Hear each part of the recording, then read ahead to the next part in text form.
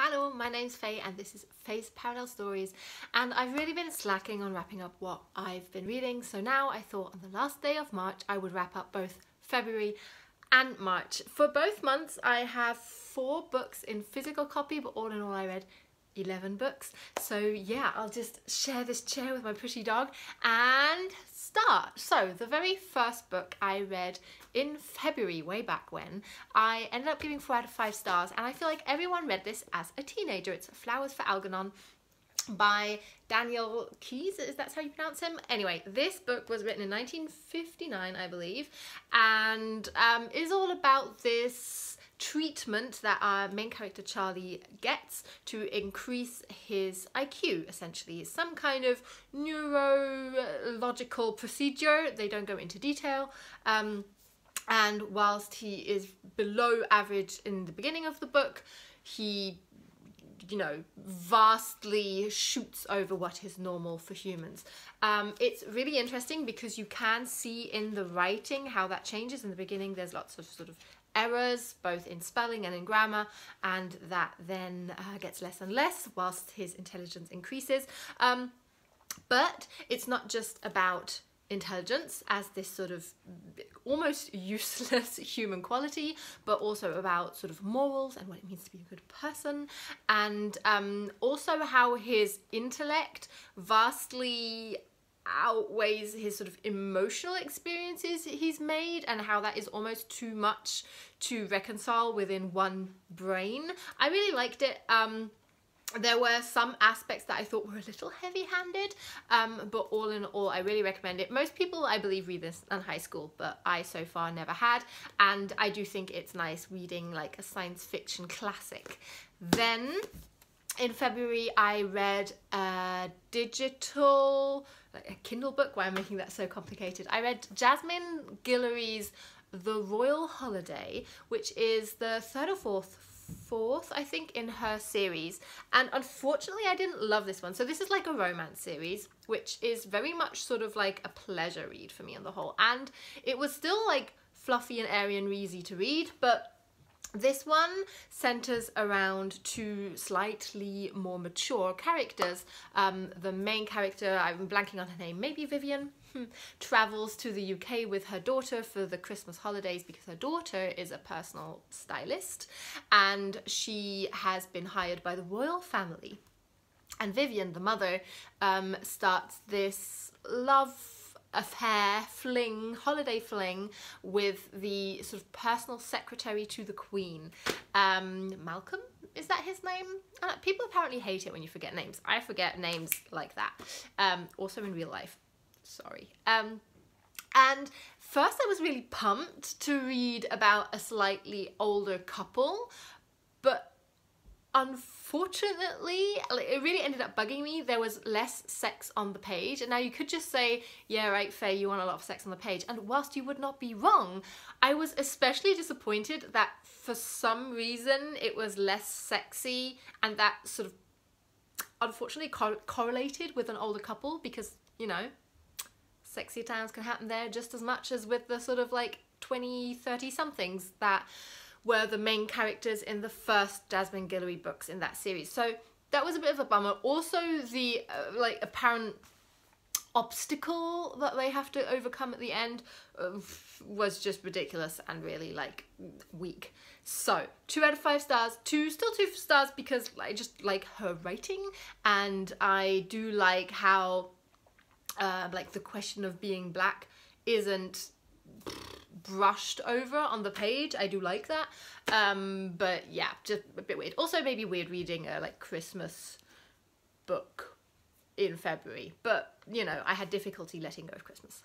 Then, drastically changing genres, I read When I Hit You by Meena Kandasamy. Now this has loads of stickers on the front because it was shortlisted for the Women's Prize Fiction for fiction in 2018. Whatever, I get distracted by stickers. This was excellent. I gave it 5 out of 5 stars. Apparently the author has had personal experience with domestic abuse, and this is very, even though it's fictionalized, it reads as a very, very personal recollection of one woman and the domestic and sexual abuse she experiences in her marriage to a professor. And it's really interesting how they come from both very academic, intellectual backgrounds, and stereotypically that's not what you associate with domestic abuse. So I thought that was strong in the setup of this story, but also just the way the story sort of unfolds, and at the same time it has a painfully slow pace that just keeps on escalating the violence experienced, and at the same time we how do I describe this? The time frame of the story is kind of confusing. So it starts off with her returning in her parents' home, and then we sort of go both backwards and forwards, I guess. I'm making this more complicated than it needs to be, but it is also slightly confusing on the page, but you get into it. There's some really horrible scenes in this, obviously. And yeah, I just like highly recommend it. I am distracted by the back of it now, because I don't remember where the story is set. Yeah, maybe also funny, not like funny, haha, but the political ideals of the husband are also discussed quite a bit in this book. He's sort of a self-proclaimed Marxist, and that's also really fascinating how he abuses sort of communist ideas to either fit with being violent towards his wife, whilst that's how they bonded to begin with. Like, they meet because he's a professor and she's interested in the similar themes, and sorry, I have to scooch over for my dog, and that's just really cool how you can slowly see this very intelligent man just losing sight of what he's actually fighting for and representing in his sort of ideals and his teachings. Excellent book. Then I read Behind Her Eyes by Sarah Pinborough. This is a thriller, as the cover just sort of clearly denotes, and we have three characters: Louise, David, Adele. I didn't memorize that, it says on the back. And Louise is a single mother living in London, and she starts an affair with David, and she also befriends David's wife. So we have this ménage à trois, sort of, in a way, and she's caught in the middle, and of course everything is much more complicated than you think in the beginning.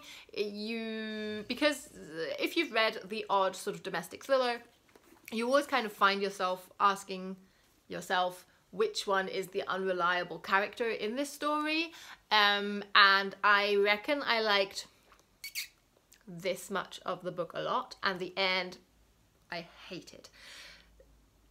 So this is like very highly advertised as having a shocking twist, amazing ending, never saw it coming, and sure, I didn't see it coming, but only because I thought that would be ridiculous. And then it did happen. So, I don't know. Some people love this. Some people also love the twist. There's sort of, I guess, without wanting to give too much away, like, slightly fantastical elements. Nothing out there. Like, this is still, like, your box standard thriller. But, yeah, because of the ending, this really fell flat for me. I'm glancing down. Oh, apparently I gave it 3 out of 5 stars. Because, you know, this much can't be ruined by this much. But I would be curious to hear what other people have to say about this ending who have read it, and then I don't have to spoil it. So, disappointing. And then the final book I won't go into too much length about because it's in German. It's by an author called Alice Hasters. And it's weiße Menschen, nicht über Rassismus hören, wollen, aber wissen, sollten. So basically translated, what white people don't want to hear about racism but should. And this sort of piggybacks on quite a few books that have been written on this topic, but I was curious to read it because it's a German author, and I do get a lot of these books through the American lens, and whilst there's nothing wrong with that, and many of them are fascinating, I live in Germany, I am German, so I was excited to have a bit more of a German perspective. And that was cool. But in many ways, I think the author is just too similar to me. We are born in the same year, I believe, 1989. A lot of the pop culture references are like, yep, spot on. I danced to the Spice Girls, check. Yes, probably the same year we both changed from like super skinny jeans to baggy jeans. Like, yes, done all that. And in a way, like, that made it fun and enjoyable, but there was also nothing that rubbed me up or made me think or had me sort of stumped at some point. So it was all just a little bit too expected, and maybe that is just because it's expected to me. Someone else might enjoy this a little bit more. She does in the beginning say there are other books on the topic, and she in the beginning wondered whether she should even bother writing a book like this, and then she did decide, like, wait a minute, no, yes, there is just a personal experience that is legitimate and should be out there, and of course I agree. Two views on the same topic will still talk to different people, but I just think this view didn't give me that much, but it was easy to read. So if anyone out there is learning German or improving on their German, this could also be a fun idea, because the different parts of it are really quite easily digestible, both in content and language. And that was the last book I read in February, and because I've been such a snooze on wrapping all of this up, I will just move the pages in my bullet journal and talk about the books that I read in March. I believe they're 6. Okay, so first book I listened to was Down Among the Sticks and Bones by Seanan McGuire, which I was shocked to give 5 out of 5 stars. This is the second book in the Wayward Children series. I think she's still writing more, and they're all quite short.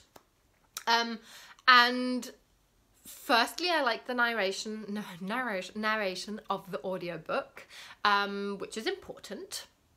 And so this series is always about different characters and children who ended up, you know, going into that wardrobe, falling down the rabbit hole, going away with the hot air balloon into magical and mystical worlds, and how that sort of basically traumatizes them for when they return back to the normal world. And whilst the try that again, shall I? Whilst the first book is set in a sort of boarding school for these kids who can't really act normally in society anymore, the second book follows Jack and Jill, 2 girl twins, and their adventure. And a really considerable chunk of the book is about them growing up and the sort of gendered expectations thrust upon them by their overachieving parents, and how the father was expecting a boy and the mother was expecting a girl, and then, you know, they're doomed to have 2 girls, so one of them inadvertently is turned into the tomboy, and one has to be the uber princessy perfect girl, and that then really influences both their relationship with each other, with their environments, and then also the experience they have in the world that they end up traveling to. And I really liked that. I thought that was a real strength. I mentioned that in the vlog that I did when I was reading this book as part of the Fantail readathon.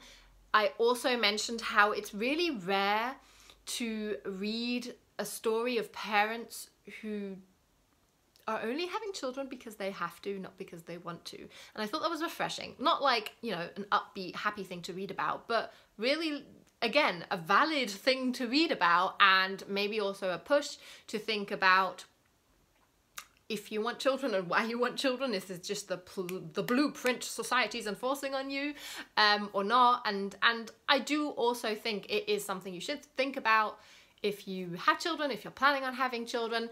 What kind of gender roles do you have entrenched in your mind, and are you able to not pass that on to your child, maybe, ideally? I mean, this is easy for me to say. I'm oblivious, I don't have kids, so I can just be like, yes, I would never do that. But yeah, I really appreciated that view. Then the second book, you could argue, was also for a slightly younger audience, although, I don't know, read what you want to read. What is age? It's Exodus by Julie Bertagna, that was it. So this, even though the name didn't mean much to me and sounds sort of French, was written in English. And this is a sort of mashup of sort of post-apocalyptic climate fiction, dystopia, sci-fi, fantasy, blah, blah, road trip.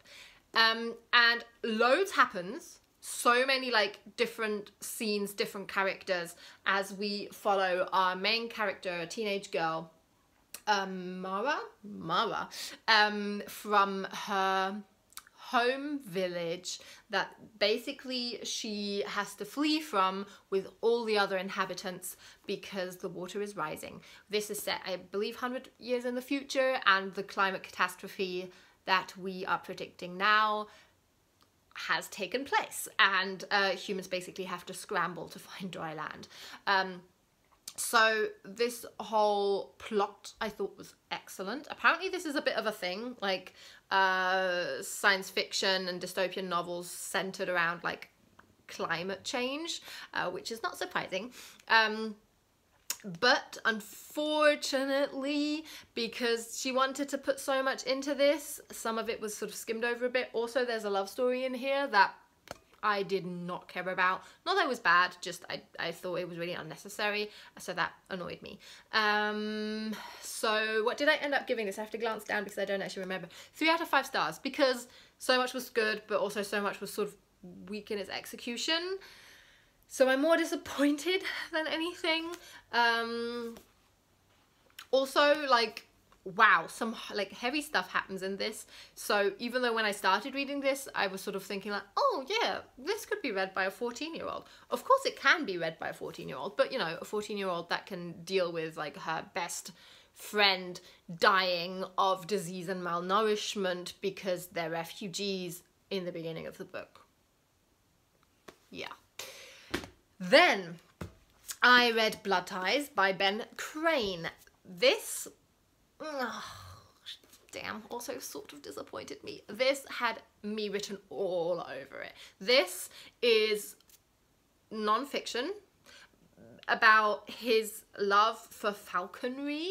He's from the UK, and he, if I understood correctly, saves especially goshawks, and pepples them up, that's a German word, I don't know, makes them healthy again, and hunts with them, and finally releases them to the wild. So all of that is super, super cool, and had me thinking of H is for Hawk, especially because this is the thing I love most about nonfiction. That side of it, so this nature nonfiction, is paired with his estranged relationship to his young son, who he up and left when he was born because he was overwhelmed by the whole situation. Ben Crane is somewhere on the autistic spectrum, he says so himself, and says that the whole situation of losing control in the hospital, everyone wanting something from him not getting time to adjust to his role of a father just totally overwhelmed him. And I thought those two things could be married amazingly in one book. Unfortunately, this feels like 80% falconry, 20% my relationship with my son. Also, those 20% are all sort of bunched towards the end, so there's an imbalance there.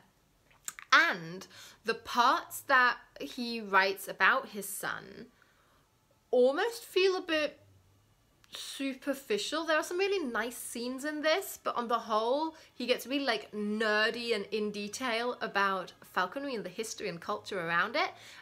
But when it comes to his son, it's just sort of like jump cut scenes that he experiences with him, which maybe actually illustrates that there just isn't much of a relationship at the beginning of the book, but still I wanted more of the emotional meat there, and would have been okay with a few less pages devoted to making bells that you can attach to a falcon so you can hear where he goes missing. Yeah, so maybe something if you're like really interested into any of those topics, but on the whole I was unfortunately a little bit disappointed. I read another non-fiction book this month. I read Delusions of Gender by Cordelia Fine. So this centers around a really interesting aspect, in my opinion, when it comes to gender equality. This is all about neurosexism. So this claim that, well, men and women's brains are different. And she basically debunks loads of studies, neurological, neuropsychiatric studies. Oh my god, I'm making up words here.